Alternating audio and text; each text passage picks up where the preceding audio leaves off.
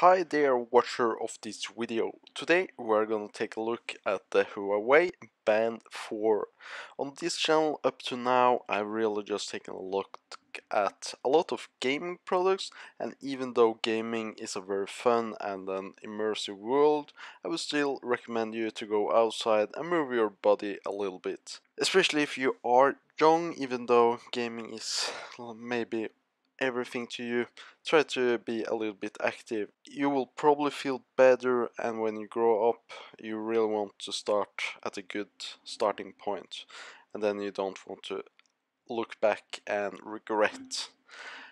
I'm not really a clock guy though, but I've worn a few clocks over the times, mainly cheap Casios that I really beat on and wear down. But I would like a Breitling clock, but they are just too expensive, and I would probably just be afraid of damaging it.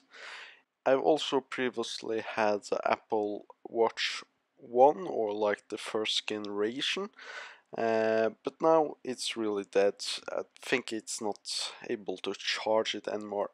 But I really liked it for the time I was using it, and I was not really using the apps that I had on my phone that were like linked to the clock, and the battery time was just too short. Needing to like charge every night is like fine for the first weeks using it, but if you forget to charge it one night, then I just stopped using it for longer periods of time.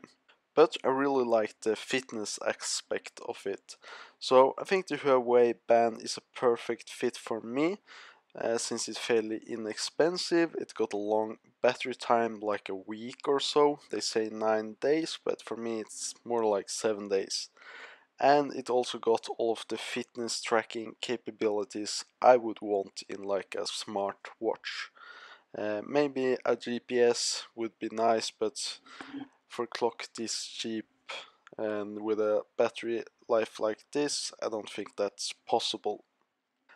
There are a lot of options out there when coming to like smart clocks, and this is like one of the cheaper ones, where you actually got a fairly nice screen and a good overall design.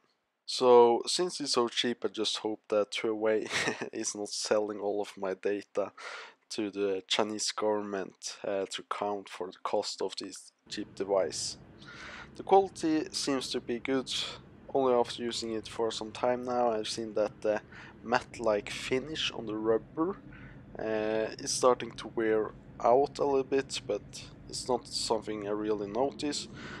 I've not gotten any scratches on the screen on top, but I've taken fairly good care of it, and I don't really think that the screen is too hard, so it will probably get some scratches on it. The clock is also fairly small and fits nicely on my hand, but in a perfect world it could maybe be a little bit thinner on the top, but with today's technology and when it comes to like the battery time and the technology used, I think thickness is okay since it got such a long battery life. And also, like the Apple Watch, you can wear it while showering, so it can really just stay on your hand for 1 week at a time until you need to charge it.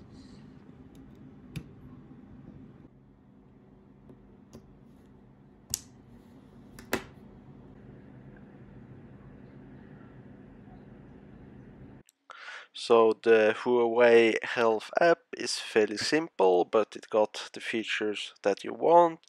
You have steps, and you can set your goals for the day, and then you will also like see the calories burned and the overall steps for each day. And you can also click in to go into the statistics, but all of the the data that is recorded by this Huawei watch will also sync with your health app, at least in your iOS or Apple devices. So even if you're like walking with just your band, it will then send off the information to your health app um, in your iPhone, which is nice, but if it didn't have that, I really wouldn't use this band. But if you want to like look in further to the details, you can go into the health app and look up more individually. I don't really use this health app here, but sometimes I go in because I'm fairly curious to see how my sleep have been for like how long I've been sleeping in total. I can actually see that on my clock as well, but in the health app it will also show you more like if it was deep sleep or light sleep.